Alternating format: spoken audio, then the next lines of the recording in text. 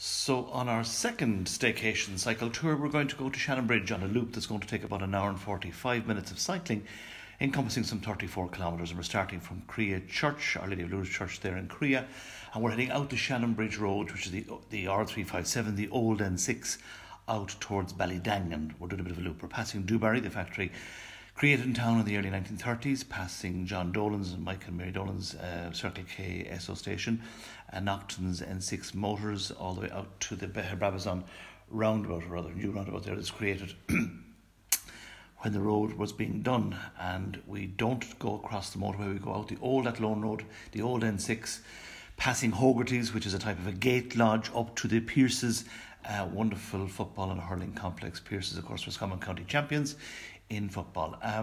So that's the Pierces Junction there across from Hogarty's.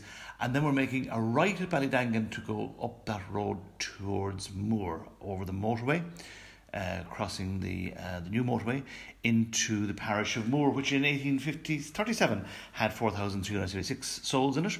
It's now down to about 1,200, but a very active and vibrant community development council. The Church of Our Lady of St Mary's with its round tower, and there's the National School, which you'll pass by on your right hand side as you pedal up a slight incline, it has to be said, because you're passing Kilbeckley Hill.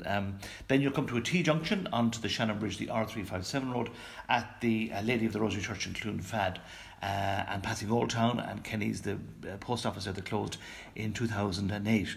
And that's the view you'll have as you head into Shannonbridge of the ramparts built that would have faced a Napoleonic army if it came in from the west. Lots of lovely places to picnic in Shannonbridge. This is where you're into Offaly, and this was a strategic fortification on the Ireland's largest waterway, which the British defended in Napoleonic times between 1801 and 18... So the bridge was erected by the British in 1757 along the same design as the bridge at Ballinasloe, done by the same engineer. In the middle, because at that time, for 150 years, the Shannon was the main navigable waterway for goods. There's a view of the fort from the eastern side of the river. There's the famous Luker's, traditional restaurant and bar where people can sip and take some food. The Moore Community Development Council have an information tourist point. They're opening most mornings, which can give you further information about what's available to do and see. That's the view down to the power station. There is the old swivel bridge that was removed in 1979. Supermax is one of two eateries in the village, and there's a beautiful hidden gem across from St Kieran's Church that the Community Council of Shannonbridge put in, a children's play park, which is open free to the public and has some wonderful benches as well for picnicking.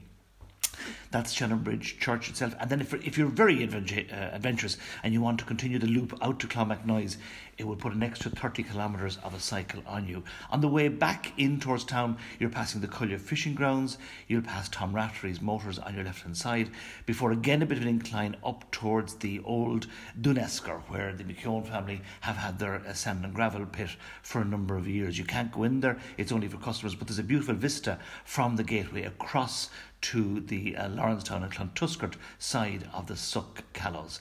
Then you come up, cycle to the Ardcarn roundabout. Don't take the signs that say Ballinasloe.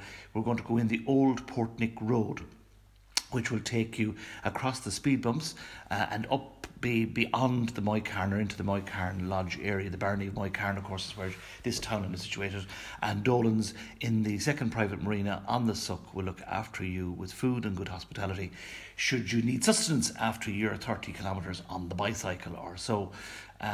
Some nice picnic benches and some nice views from the Moycarn in there. Then you head back up the road to the T-junction at Crea, where the Crea Community Development Council have put in some wonderful signs and information points. So our next cycle tour will hopefully be to Clontuskert, and we look forward to welcoming you then.